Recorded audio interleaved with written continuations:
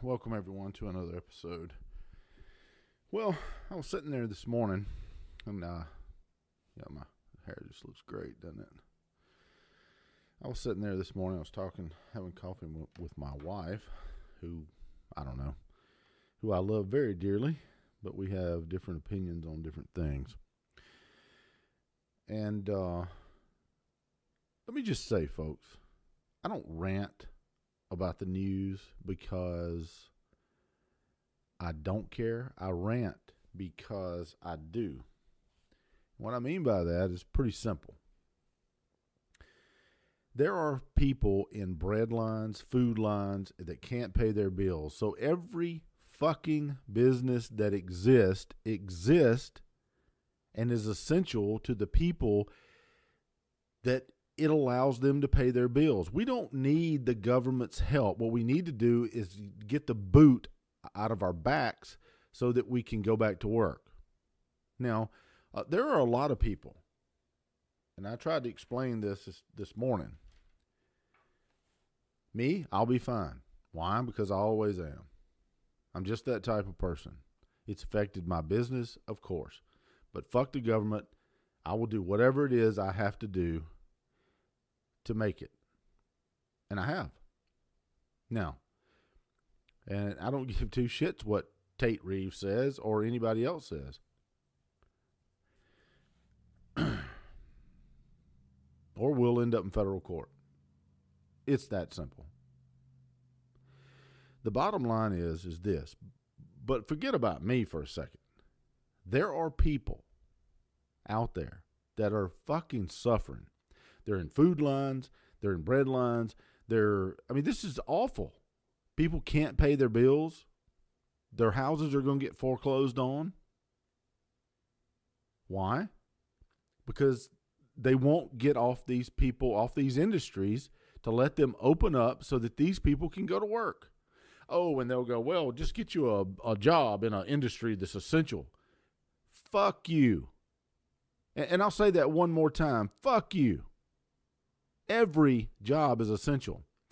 And any politician that tells you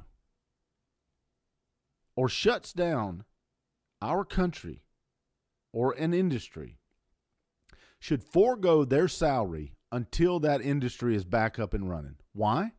They should feel the burn that it causes the people that's in that damn industry. They should feel it. It's ridiculous. And now they're thinking about, Creepy Joe and his fucking crackhead son. Thinking about shutting down again. Yeah. That'll be great. Yeah, do that. Because it worked so well the first time. What about SARS? Not SARS-CoV-2 like COVID-19. But SARS, where 60 million people were infected. You didn't hear shit about it. Why? Because Obama couldn't shut his economy down. He was coming out of a recession. So there was no way he could shut it down. So they ignored it. And the news media played along. You didn't hear shit about SARS. But 60 million people were infected. And a lot of people died. I want to know what the cancer rate of death is this year. It was 600,000 in 2019. Over 600,000. What about now? Yeah, probably. What if it's 1.2 million? Does that mean you got an increase in deaths of cancer because people can't go get their screenings because the government is such dipshits that they lock the country down and they terrify every fucking body? I'm not scared. I get COVID. If I get COVID-19 and I die, fuck it. I'm just dead. I'd rather live free. Live free or die. The slogan of New Hampshire should be the slogan of the fucking world. So yeah, I rant about stupid Fox, CNN, Fox News, MSNBC, ABC. All of them are dipshits. Facebook, Zuckerberg, and Dorsey should be doing a perp walk in handcuffs for interfering with an election. Both of them. And if those machines, those Dominion machines it turns out that they were used to try to overthrow this president, if that turns out to be true, some people need to go to prison. A lot of people need to go to prison.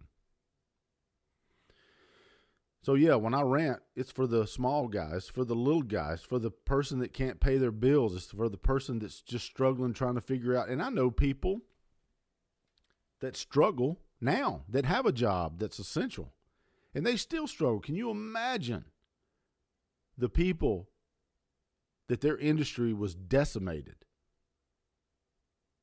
Decimated. I can't. But that's who I speak out for.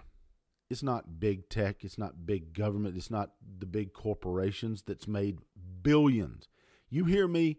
Fucking billions. Walmart, Amazon, all of them are just cleaning up on this pandemic. Why? Because they're essential. They're fucking essential, man. Well, fuck you, Tate Reeves, and every other government official that thinks that there are companies that are essential and non-essential. I didn't agree with this shutdown from the beginning. They should have followed Sweden's model. And these dipshits officials in Mississippi, yeah, none of you I'll vote for again. And I'm going to speak out against. With that, sorry for the language. And until the next show, bye-bye.